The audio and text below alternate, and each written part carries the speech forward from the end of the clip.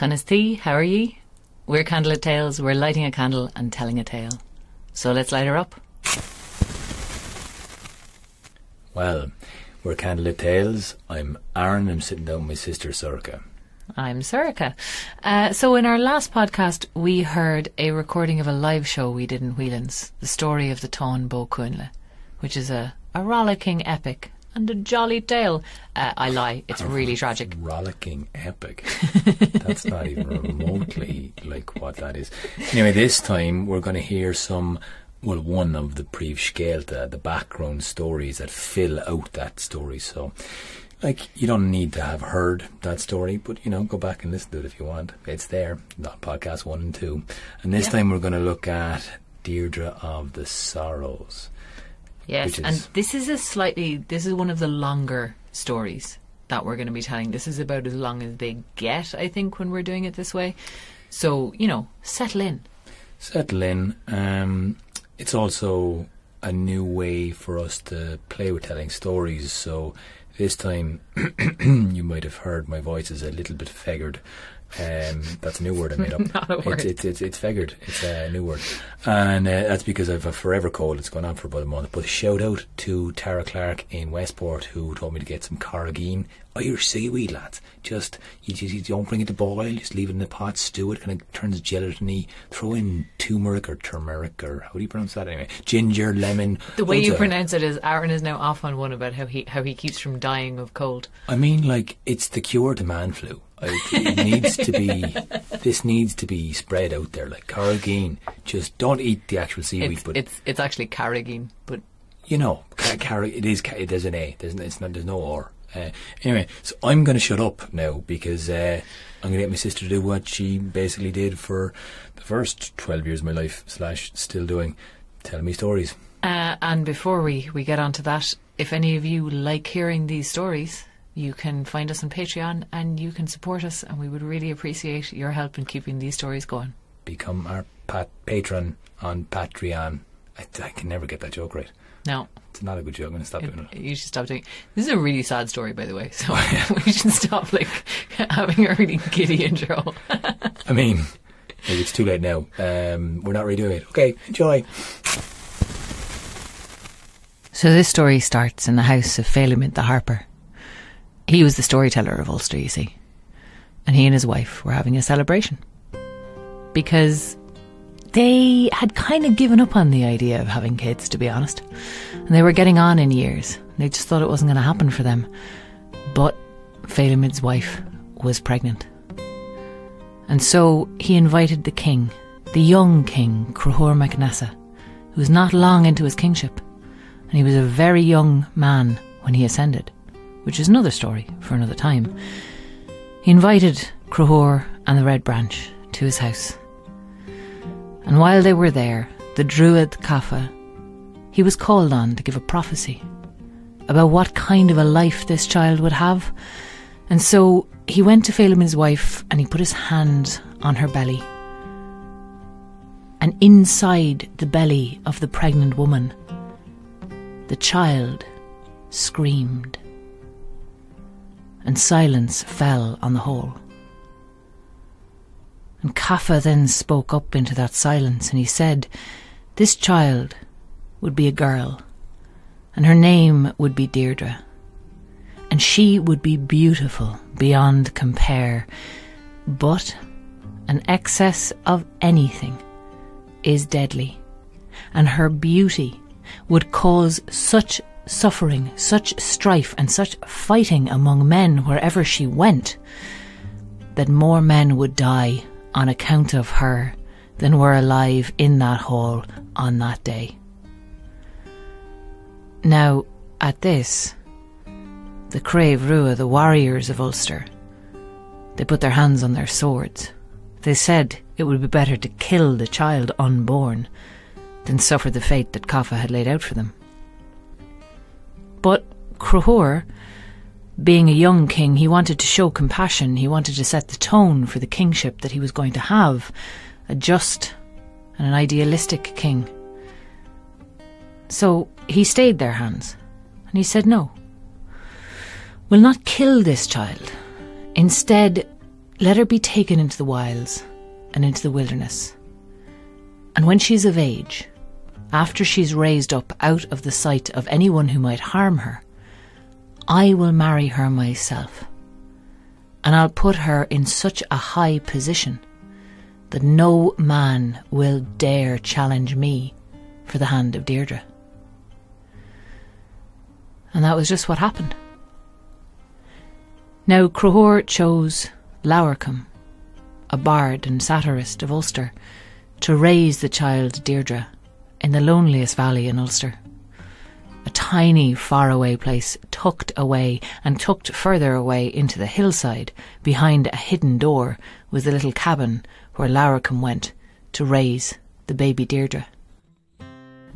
Now Deirdre grew up in those hills, far away from other people, far away from other children, far away from anyone who might lay eyes on her, be tempted by her, even when she was still a child. And Laurcum raised her and educated her, as befitted a woman who would be Queen of Ulster when she came of age.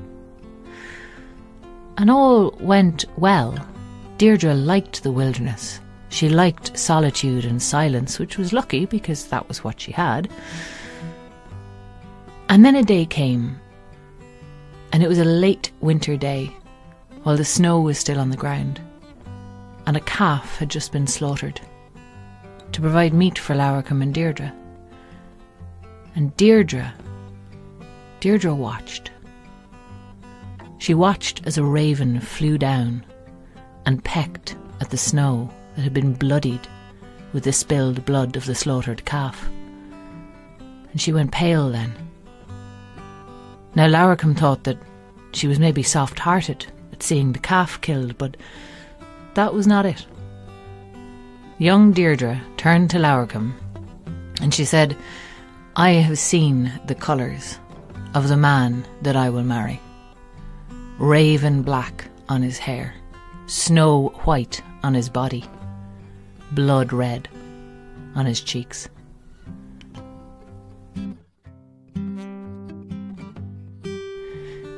Now, Deirdre had always been able to get her own way from Laurcum, because she was just so pretty, and she was so cute, and she had a way of nagging, and she had a way of cajoling, and she had a way of getting out of Laurcum whatever it was she wanted, and Laurcum just couldn't resist her. But when Laurcum heard Deirdre say this, she felt a chill. Because Croghoir mac Nessa, the King of Ulster, was a very handsome man, but he was fair-haired and ruddy-cheeked. And there was a man in Ulster of the description Deirdre had given, and he was not Croghoir. Now, Deirdre clocked this, because when you grow up with exactly one person in your life, you get to read them pretty well. And so she realised that Laurcum knew the man she was talking about, and she set about trying to get her to spill. And Laurcum just held firm. She just wouldn't. She just, nope, wouldn't do it. But Deirdre, she nagged, she pleaded, she cajoled, she flattered, she cried, she did all of the tricks in her arsenal. And finally, Laurcum gave in and told her that there was one man in Ulster who had those colours on him, and his name was Naoise. And he was the eldest of the sons of Uisneach, great warriors of the Crave Rua. Now they were so great that if all the men of Ulster fell and only the sons of Uisneach remained, it was said that they would be able to hold any army at bay. They were lions in the fight. They hunted together in the woods, singing in three-part harmony as they went. And Laurcum then decided to try and get Deirdre on board with what was actually going to happen in the future. She said, you know, you're going to meet Naoise and all the other warriors of Ulster on your wedding day to the king. Yay! Deirdre was not excited at this news. She had no interest in marrying a king. What was a king to her? She'd grown up in a cave. And so Deirdre didn't react exactly the way Larricum had hoped. She still begged Larricum, but this time she'd changed her tune. Now she wanted Larricum to arrange for Deirdre, to have a glimpse of Naoise. And she swore that she'd let it go. She'd let it go after Larricum. Just let her saw Naoise. Now, Larricum, very much against her better judgment, eventually was worn down. She went to the sons of Uisneach, and she told them that there was great hunting to be had in a certain little hidden valley in the wilds of Ulster, and Deirdre went out to wait. Now, she'd promised Larricum that she'd hide and she wouldn't speak to them, but as soon as she saw Naoise, all of that went out the window, and Deirdre jumped out from her hiding place and ran to him. And Naoise stopped in his tracks to see this woman, because she was breathtaking. He had never seen anybody who looked like that, because nobody had ever looked like that, and nobody has since. She was Deirdre. She was stunning. And she stunned him. And she kind of didn't know what to say, because she'd never met a man before. But she blurted out, "Run away with me." Now, Naoise clocked who she was, because he was not an idiot, and he'd heard the story of the harper's daughter who was going to grow up to be really beautiful and was being kept by the King of Ulster, and so he said, "No, absolutely not. That you're obviously Deirdre. Cruthor would be incredibly angry if I ran away with you. I just won't." And then Deirdre said, "I'm going to put a gesh on you, so you have to run away with me." Now, a gesh is a magical prohibition or a promise that can be put on someone. And it means that if you break it, disaster and doom will follow. And this was something that everyone in ancient Ireland knew to be true. And so when Deirdre said that to Naoise, he had no choice. He had to run away with her. He tried to persuade his brothers, Anla and Ardán, to stay behind, but they wouldn't be parted from him. And they didn't go back to Owen Macha, because they knew how furious the king would be. They knew he'd hunt them to the ends of the earth, and so they fled across Ireland. And sure enough, when Cruthor heard that Naoise had run away with Deirdre, this beautiful girl who he'd been keeping for himself, he was absolutely furious. He sent out messengers, he sent out hunters, he tracked them relentlessly, until eventually they fled again across the sea to High-Hilled Alban. Now there they entered the service of the King of Scotland, the King of Alban, and they fought at the front of his armies, but every night after the fight they would just leave. The three brothers would just disappear into the wilderness. And the king became very curious about this, and he had a messenger follow them one evening, and the messenger reported back that they had fled back to the most beautiful woman he had ever seen, who was keeping a little camp for them out in the wilderness. Now, this messenger suggested to the King of Scotland that this woman would be a fine bride for a king. And so the king started putting the sons of Uisneach to the forefront of every battle that was ever fought, in the hopes that they would die. But they were too brilliant. They were better warriors than anybody else alive, and they were amazing, and they survived. But they also worked out what was going on, and they fled once again. They took Deirdre and they ran into the wilderness, and this was properly the wilds of Alban, with nothing but mountains and lochs and fens and the wild deer, and the sons of Uisneach and Deirdre and their hounds. And there they lived in perfect peace.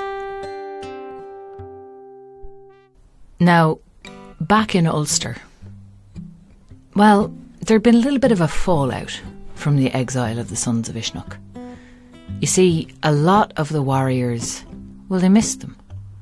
They were wonderful warriors, and they were great friends with many of the men. And so there was a bit of grumbling that Cruthóir Mac Nessa had taken this so much amiss, this running off with Deirdre. And Fergus MacRoy, who was married to Cruthór's mother and had been the former King of Ulster, which is another story. Well, Fergus went to Cruthóir and kind of tried to work on him a little bit. You know, would he not forgive the sons of Uisneach? And he'd look awful good if he could just let it go and let the lads come back, and he'd really be seen as a generous king, and everyone knows generosity is the most important thing to be. And would he not just leave it go just for the sake of, the lads and the harmony and whatnot? Cruthóir didn't much like this, but he also had to concede that Fergus had a point. It didn't look great. It wasn't a great look, this old jealous king. He quite liked his status as being the young hot king, who the women of Ulster forbade him from wearing a long tunic so they could look at his legs all year round. That was kind of his image. And so this was really going against that. And so he thought about it, and he eventually thought, all right, okay, I'm going to kind of let it go. But there was another half of him that was still full of jealousy and rage. So he went back to Fergus and he said,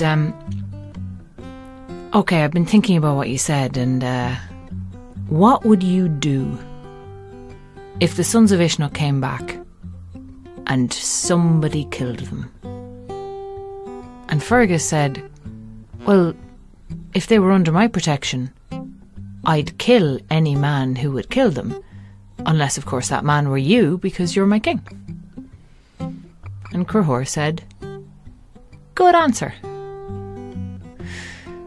Now, he sent Fergus off to bring the sons of Uisneach back, and he went back to thinking about this, turning it over in his mind, because he still wasn't quite sure what he was going to do when he saw them. Over in High-Hilled Alban, Naoise and Deirdre were playing a game of Fitchel, an Irish version of chess, and they heard a shout ringing out through the hills. Naoise pricked up his ears and he said, that sounds like the shout of an Irishman. And Deirdre said, no. Shout of a Scottishman. They sound very similar. You're from Ulster. You can't tell. And then they heard a shout again, and Naoise said, that sounds like the shout of an Ulsterman. That's really, uncanny. Deirdre said, no, you're dreaming. Nothing good, nothing to see here, nothing going on. Let's get back to me beating you at this game. And again, a shout rang out. And this time, Naoise recognised that voice. And he said, that is the shout of Fergus MacRoy, who trained me as a young boy. Now, Deirdre then grabbed him by the wrist and she said, look, I didn't want to say anything, but I had a dream last night, and it was a true dream. In my dream, a raven flew over from Ireland, carrying in its beak 3 drops of golden honey. But when it landed, the drops of honey turned to blood. Naoise dismissed her. He went down and the 3 sons of Uisneach met with Fergus MacRoy, and there was great celebration all around, hugs and backslapping and God, we've missed you. And Fergus told them the good news.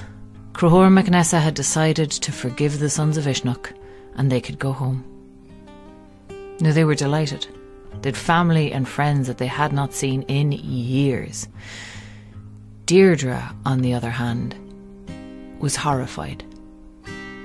She begged Naoise to reconsider, but he wouldn't. She told him that it was disaster he was walking into, but he wouldn't be dissuaded. They all got into that boat and they sailed back to Ireland, and Deirdre sat at the back of the boat looking back on Scotland as it receded on the horizon and crying her eyes out. Now when they landed on the shore, Fergus was immediately invited to a feast in his honour, a guest she was under that he could not refuse. Deirdre was suspicious at this and tried to get him not to leave, but Fergus left anyway. And they carried on down the road, although she begged the sons of Uisneach to delay a little while till after the feast so Fergus could escort them, but they would not. They were too eager to see family and friends. And she pointed at the cloud that was hanging over Eoghan Macha as they came close to it and said, "Is it not weird to you that that cloud is blood red?" And they said, "Shush, that's not an omen. Perfectly normal cloud." And on they went. Now Deirdre, at the gates of Eoghan Macha, she stopped them one last time and she said, "Look, I know you don't believe me, but I tell you this now. If we are brought into the house of the king, I will agree that everything is probably fine and I'm just having a moment. But if we are brought into the speckled house, the place where the Crave Rua keep their trophies and their weapons, that is a sign, that is the sign that Cruthor MacNessa means us harm." Now they were met at the gate by Larricum, and they were escorted in to the speckled house. Naoise and Deirdre sat down and played a game of fitchel to take their minds off the feeling of impending doom that was around them. And Larricum went back to Cruthor MacNessa, who was still sitting in his house and still brooding over what he was going to do next. Now he asked Larricum how Deirdre was looking, and Larricum said, "Oh, she's a hag. The wilderness has destroyed her. Her hair is like a horse's mane. She's only got about 3 teeth left. Her body, I don't even want to talk about her body. It's like a sack stuffed with rocks and twigs. It's sad what happened to her. Sad, terrible." And oddly, Cruthor felt this burning jealousy sort of recede a little bit, and the scales tipped towards forgiveness. But as he sat there and he thought it over a little bit more, he thought, "I don't know that Larricum is actually all that objective in this situation." So he sent another messenger to go and look in the window. Now this man looked in the window at Naoise and Deirdre playing fitchel. And he was looking at Deirdre with Naoise's back to him. And the way his gaze fell on Deirdre, it was so full of lust and avarice that she blushed bright red. And without looking over his shoulder, Naoise knew there was someone looking at her in a particular way. And so he flung one of the chess pieces over his shoulder, and with deadly accuracy, because this was Naoise, it flew through the window and it knocked out the eye of Cruthor's messenger. So Cruthor was a bit surprised when the man came back, minus an eye, but grinning from ear to ear. Cruthor asked him what had happened, and he said, "I lost an eye, but I saw the most beautiful woman in the world, and I would lose another eye if I could see her one more time." And at that, Cruthor's moral dilemma resolved. He called on the mercenaries that he had just so happened to invite to Eoghan Macha for that particular day, and he told them to surround the speckled house and take the sons of Uisneach. But the sons of Uisneach were not easily taken. They fought against the mercenaries in a formation, back to back to back, with Deirdre in the middle. They made a deadly little triangle and they fought their way out. Cruthor went to the druid Cafa and he asked him for help because they could not overcome the sons of Uisneach, and Cruthor was afraid they were going to escape. And Cafa said he would help as long as Cruthor swore not to kill them, and Cruthor said, "I won't kill them," and Cafa didn't notice the emphasis, and he put a spell on them, and they felt they were floating in water. They struggled and they kicked until at last, exhausted, their weapons fell from their hands and they were seized. And then Cruthor said, "I am not going to kill the sons of Uisneach. Who here will?" And one of the mercenaries stepped forward, a man named Manya Rough-Handed. He said Naoise had killed his father in a battle long before, and he was prepared now to kill Naoise. But Onla and Ardon begged him not to kill Naoise because they'd never known life without their elder brother. That they begged Manya to kill them first. And Naoise then said, "No, I've protected my brothers all my life. I don't want to die before, I don't want them to die before me. I don't want the last thing I see to be their death." And so he gave his sword to Manya Rough-Handed. It was the sword of Manannán mac Lir, the god of the ocean, and it was able to strike the 3 heads off the sons of Uisneach in one blow. And that is just what happened as Deirdre stood and watched. And it was far, far too late when Fergus MacRoy arrived back in Owen. Now, there was a great battle after that, and half the Red Branch deserted. But Deirdre was taken, and she was locked up in a chamber, full of fine things, beautiful clothes and jewels, and Lauracum was set to attend her. But Deirdre refused to eat. And over the year that followed, she grew thinner and paler. But it did not make her any bit less beautiful, because that was the curse of Deirdre's beauty. Even in grief, she looked astonishing. Cruthor MacNessa came every day with sweet words to try and woo her, but Deirdre would not so much as look at him. And after a year of this, he asked her, was there any man in Ireland that she hated more than she hated him? And Deirdre turned to him and said, I hate Manya Roughhanded, who killed my Nisha, a little more than I hate you. And Cruthor said, okay, I'm going to give you to Manya Roughhanded for a year, and we'll see how he treats you, and maybe you'll be a little bit kinder to me when you come back. He sent for Manya to come and collect Deirdre, to come and get his prize, and the two of them got up into the same chariot with Deirdre in between them. And as they drove to Manya's home, Cruthor made a joke that Deirdre was like a ewe trapped between two rams, helpless. Just at that moment they were passing under a low-hanging rock, and Deirdre stretched up her neck and dashed her brains out against that rock. All right.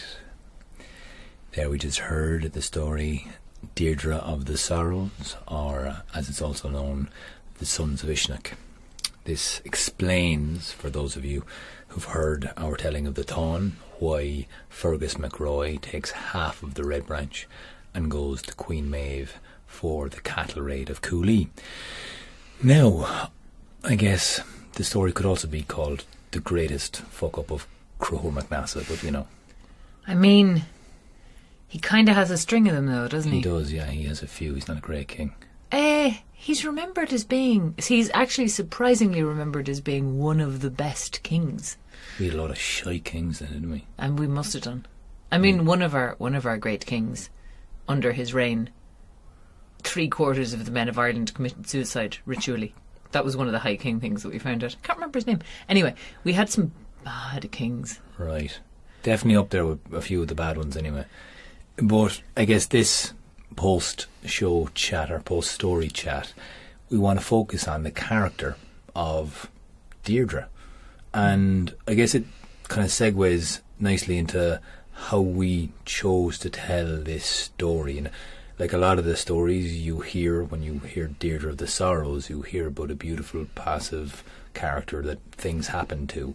So maybe you can tell us a little bit, Sorcha, about the process that we go through in Candlelit Tales about telling a story, especially the story of Deirdre. Well, we actually kind of developed a bit of a process from your background in theatre, which is this kind of idea of, you know, when you get handed a script, you have lines, and then as an actor you have to build a character and a personality out of that. And one of the interesting things about like the classical way of telling mythology and folktale is you don't tell the interior parts. You don't say Achilles was sad, you say Achilles wept. So it's all enacted rather than interior. It's not about reflection and thought process and emotion. It's about the exterior actions. And so that leaves an awful lot of room for people to read in their own emotional truth into that. So I think what we were looking at was, you know, for a modern audience, it's a little bit jarring to just have the action only thing. There's a very interesting way to put it, actually, because you don't get the novel aspect, you don't get that internal landscape. Yeah. You have to.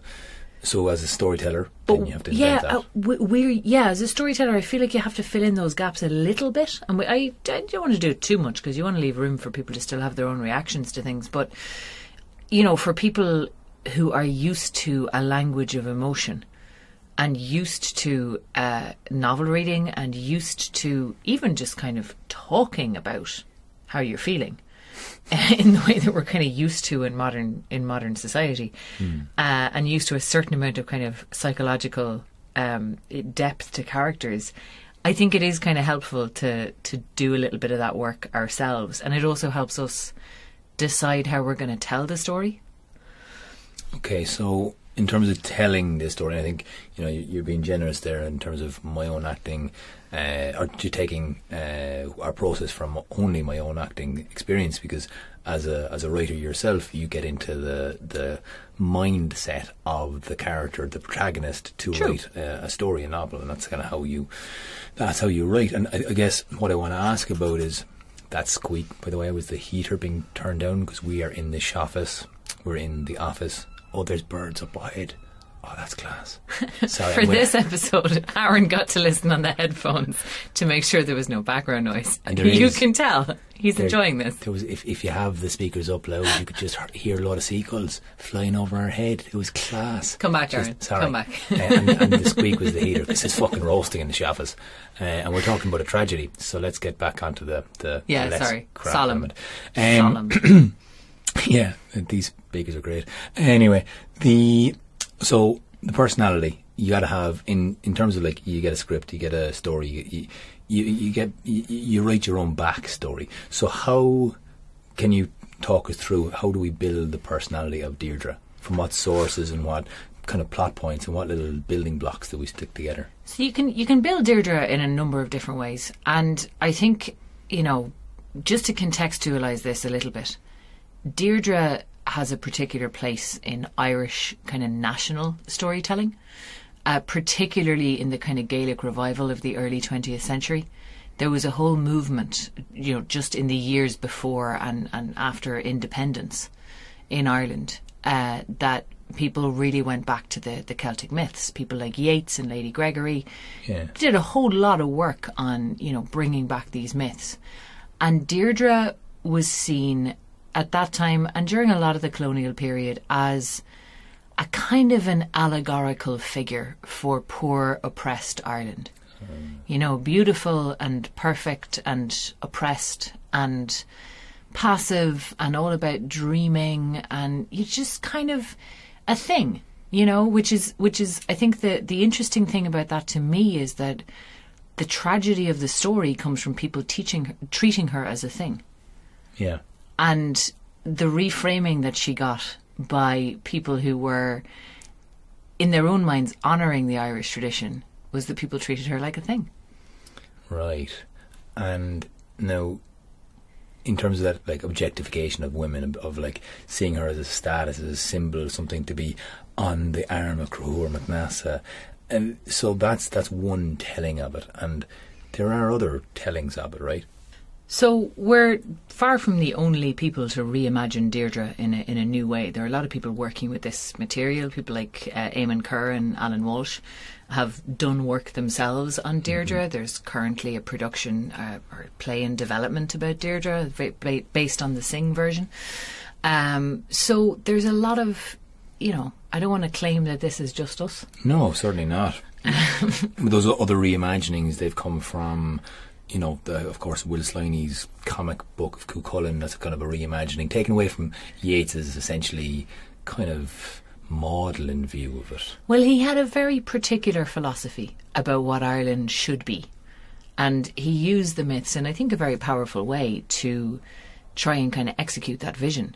But unfortunately, whenever you try and get a myth to mean one thing and one thing only, you leave out all of the millions of other things that it means and can mean, which is always a little bit tricky. And I think that's something that, part of the point of having these chats after the show is actually to interrogate that a little bit and to not lock ourselves into, like, we just told you a version of Deirdre. Okay, so again, going back to Deirdre and her personality. So she's she's raised in the wild. She's also grown in the wild. Yeah, like, for me, this is an interesting thing about the story as a whole.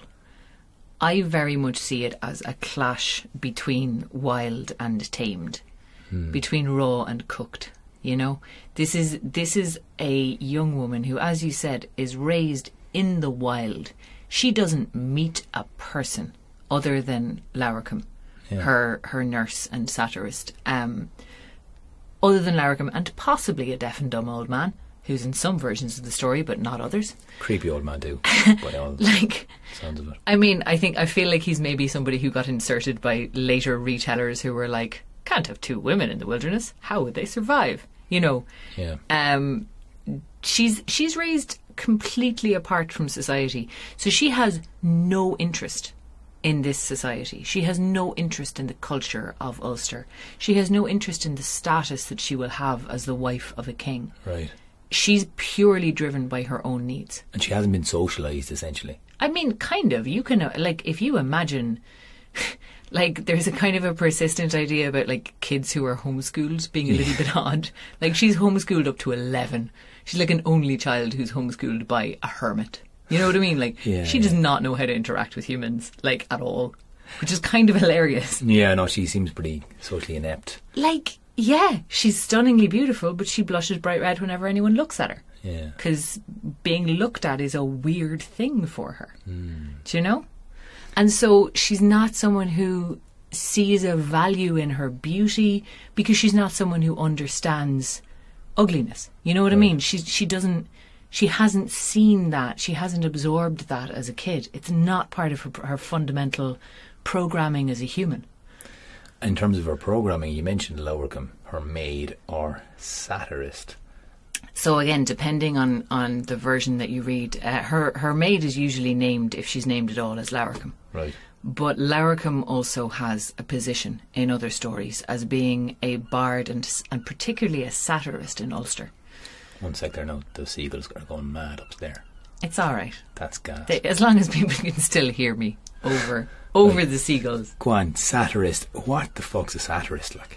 So this is like a pretty big role in what? Yeah, and like this was a thing. This was a thing. Satire was not a modern invention. Satire had a very definite and very important place in ancient Ireland, in the society, because there were certain people who were, let's say, difficult to get to through the law courts. And it was a very different system of law. It wasn't common law. It was something called Brehon law, which I know a little bit about, but not as much as I would like. And it's a topic that I'm hoping to explore in some depth at a later date. But essentially, it was a system whereby wrongdoing was restored through a system of fines. All people were not equal before the law. It was very hierarchical.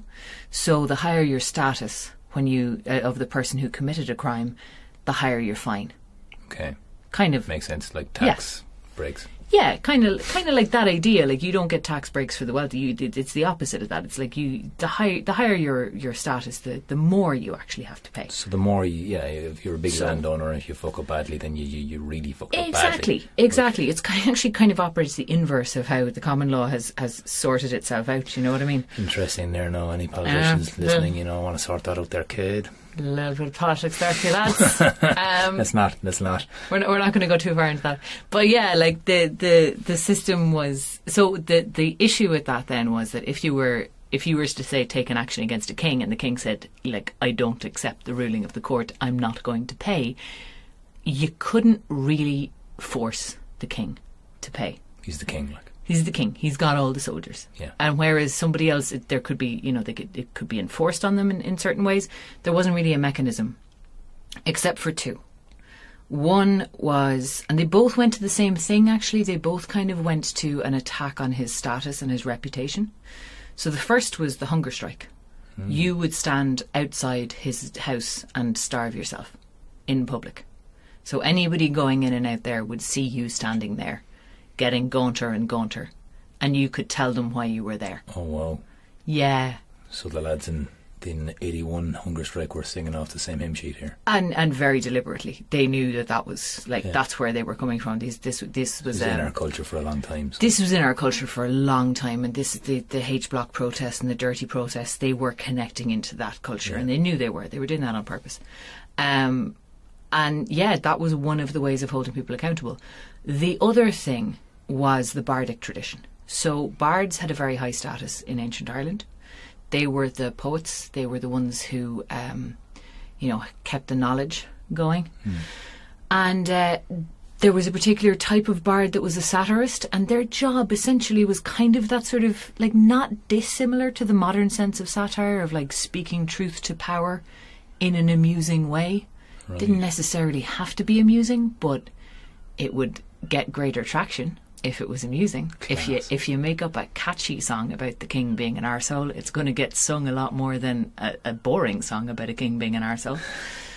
And it was an incredibly powerful idea, and like it was also rule bounded. Kind of makes sense. Like even modern comedians, like they're making satire about issues that you shouldn't be laughing at really, but like you're highlighting something that's disturbing, and you're making it into a satire, you're making it into a joke, and you're making people look at it and focus on it. And that's the original meaning of satire. Like that's the original meaning in our culture of what satire is. And interestingly, there were rules to it. Like you weren't allowed to make fun of somebody's appearance, which would disqualify about half of the satire that I've seen in the last couple of years. Yeah. Do you know what I mean? We dropped a couple of standards. Like, it's interesting in terms of what was allowed and not allowed to be gone after. Mm-hmm. We might do a whole episode. Actually, I think we might do an episode on satire a bit more in depth in the future. Cool. Because there is a myth about it that's kind of cool.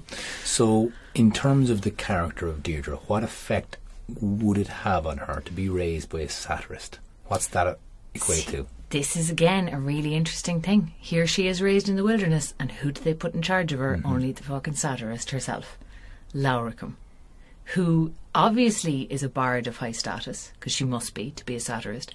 In other stories in the Ulster cycle, she's kind of carries messages, so she's like she's got a very she's got a particular role in that culture. Like she's got a certain status there. She meets the lads Nishan and Ardan at the gate and invites them in. Yeah, and she's there are other stories in which she features as a very, very minor character.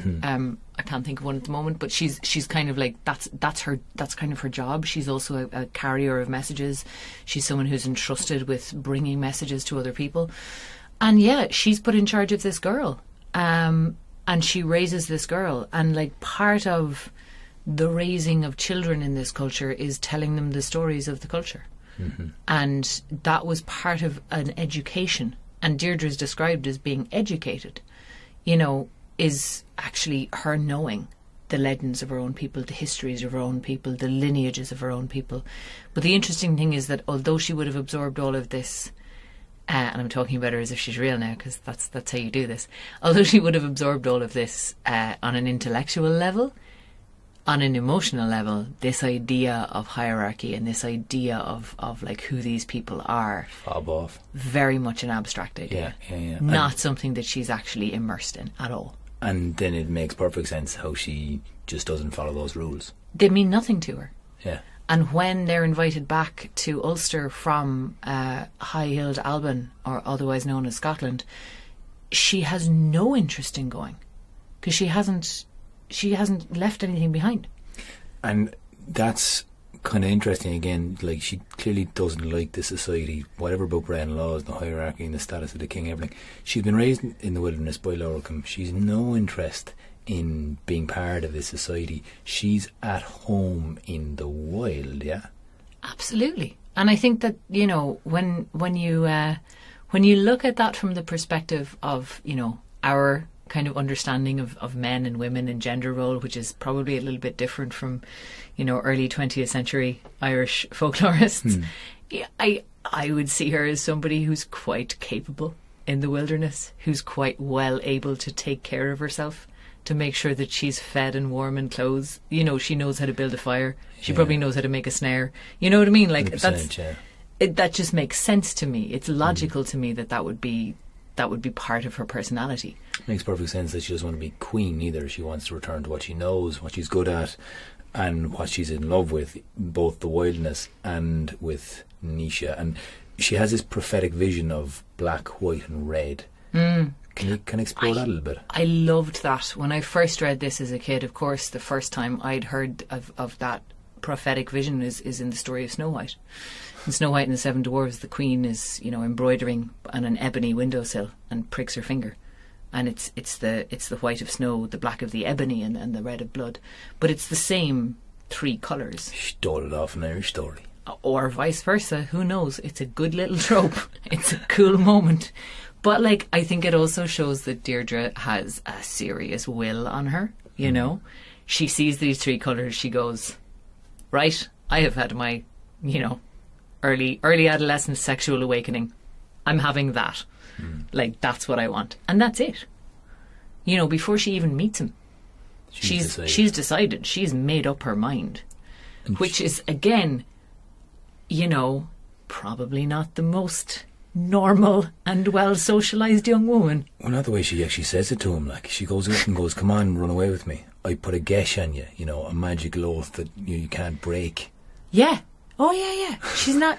That's weird. She's not like, gentle with the lad at all, like. Kind it's of creepy. Just... It's a bit full on. Hiya, never seen you before. Run away with me. If you don't, disaster will happen to you. Because that's what a gesh means. Yeah. Like, she's given him no room. And she's given him no leeway. And it's not exactly seductive. Not really, no. There, Deirdre. And, excuse me, the Nisha Anla Ardon will just... The fact that she goes away with 3 brothers, like... And she's in love with the eldest, probably the most handsome, probably the biggest, probably the strongest. Why do the other lads go off with her? Like, what's the kind of the Triskel aspect of that character, of the Sons of Ishnak? I think the tripling thing, for me, it's a trope that you see in fairy tale a lot, which is kind of like, again, it goes to that thing of the interior landscape, where they could very easily be read as aspects of the same character. That there's really only one personality there, but it's tripled, that there are different aspects. And this person, if you read it as one, is being led away by the kind of heart part, the part that wants to be with Deirdre, the part that wants to be selfish, but 2/3 of him are going, really?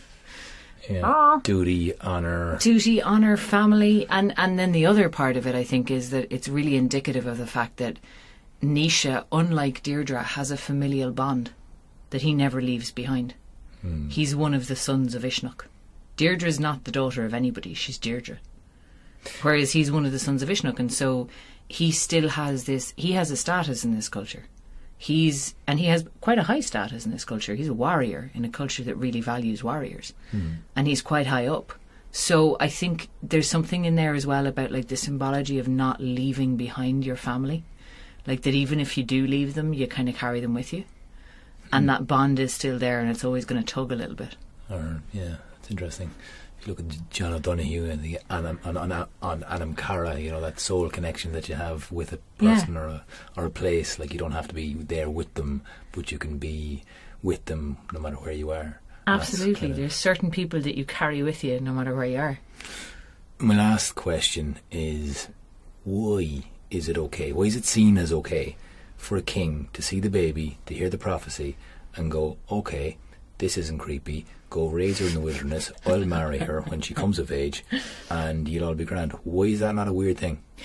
So, in defence of Crahor, which is a weird thing to say after that story, but in defence of Crahor, the alternative that he's presented with is to kill the child while she's still in the womb, which presumably involves killing the mother as well.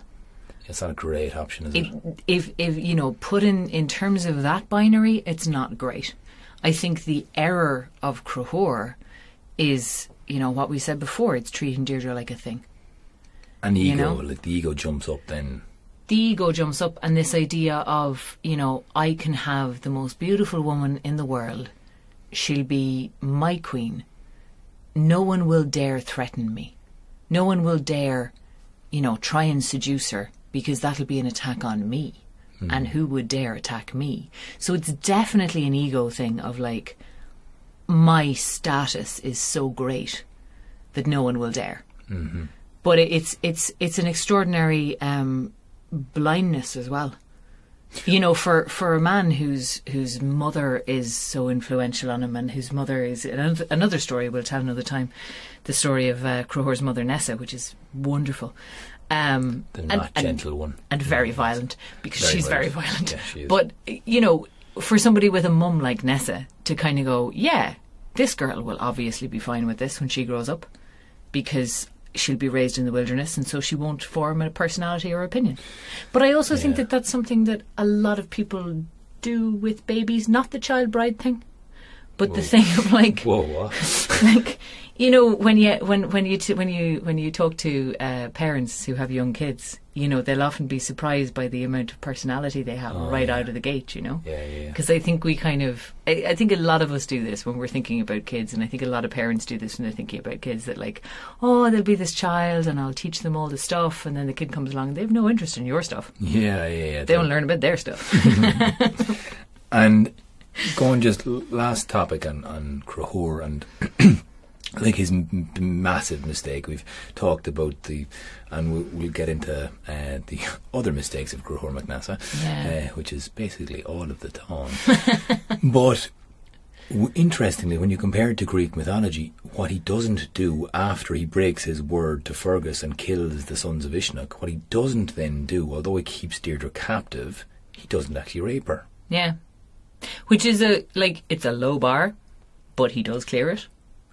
Well, like when you compare it to any of the lads in Greek mythology, it doesn't even come into question. Yeah, there's not even a moral dilemma there. It's just like the powerful do what they want and the weak endure what they have to, and that's kind of the framing in Greek myth. But I think there's a lot more subtleties and intersections of power going on in these kinds of stories from the Irish myth. I mean, he does not do great. She performs a hunger strike, which is what she does in the latter section of that. She refuses to eat. She's locked away, so she's not able to do it as publicly as would be normal. And then he basically outsources rape. He hands her over to a man who he knows will rape her.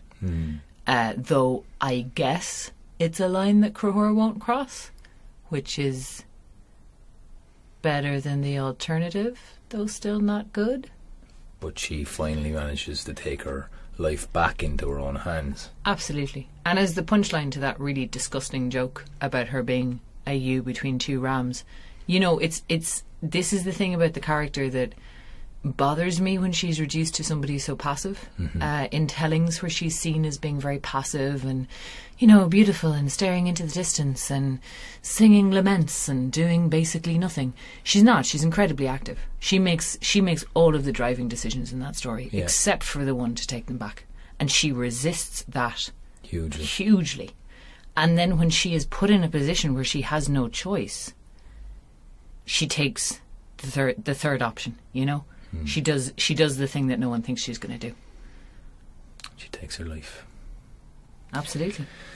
Well, on that very cheerful note, I think we'll call it a close there now, because we've just heard the story of Deirdre of the Sorrows, and in our post chat we heard a load of seagulls. They were loving it.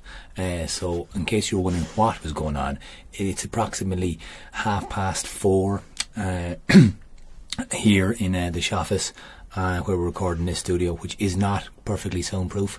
We're working on it, but that's when all the seagulls go around the place going caw, caw, caw. They were loving it. They were just mad for Deirdre today.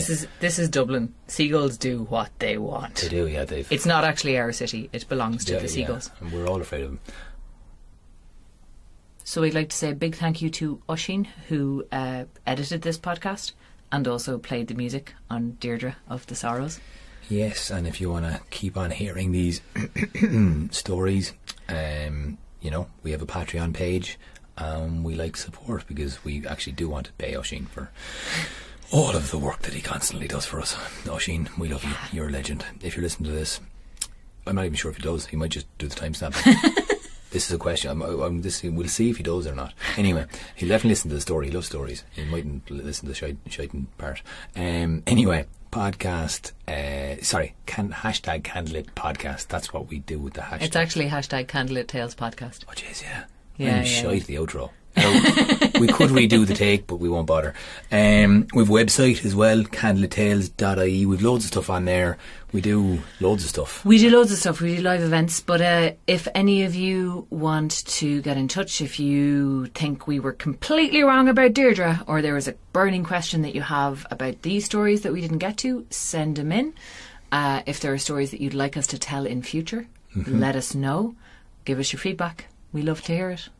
Absolutely. Till next time, lads. Keep her lit. Yo.